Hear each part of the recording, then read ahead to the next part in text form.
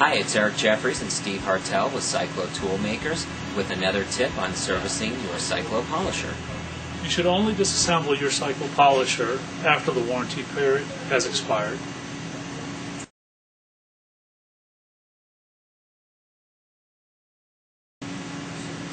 When disassembling your Cyclo polisher, when you remove the idler gear, you will have to retime the gears and counterweights. To do so, you will need a rubber band and a flat surface. To retime the counterweights, set your polisher on a flat surface. Using a rubber band, stretch the band from one counterweight to the other, which will hold them in place. Turn your tool over.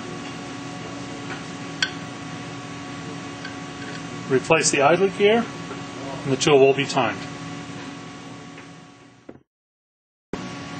Make sure that the counterweight bearings are facing each other once reassembled. This will ensure that the tool is timed properly.